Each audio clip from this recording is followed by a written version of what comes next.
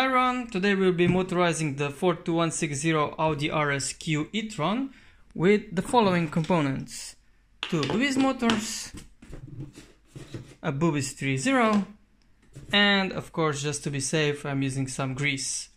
Ideally, you do not need any additional parts to motorize it with BuWizz components, and now it's time to turn theory into practice and build it. So the front axle is complete, and you can see there are already some changes compared to the original.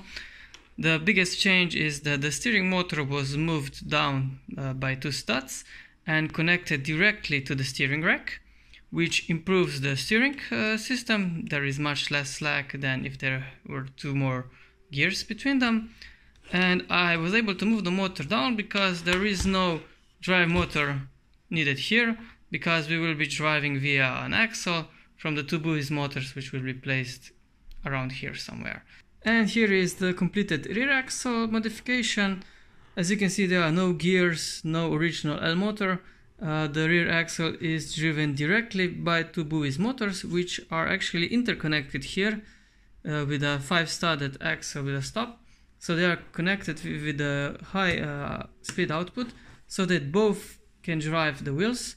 So in case of the car going uphill, both front and rear axle are getting full power, so there is no case of just front digging and rear stalling, and this way it should have a higher performance than if just one motor would be driving one axle.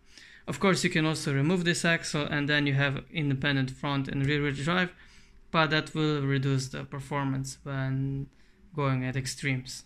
So front and rear axle have been successfully attached, and now if we drive the rear axle, we can see that the front axle is also working. Both axles are interconnected, and of course, if you want to, you can also remove this connection point by removing this axle, and then each axle will be independently driven.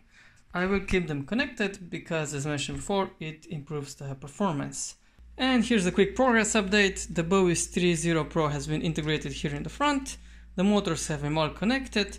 So basically all that's left is to finish the bodywork.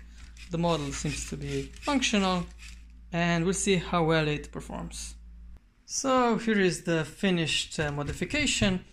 I managed to do it without any additional parts except for, of course, the BuWizz 3.0 and the two BuWizz motors.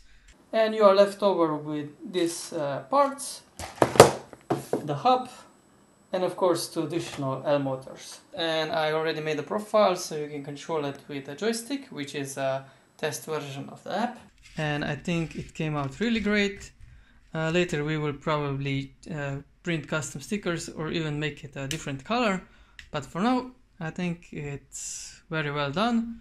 I'm really happy how it turned out, and I think it's time to test it.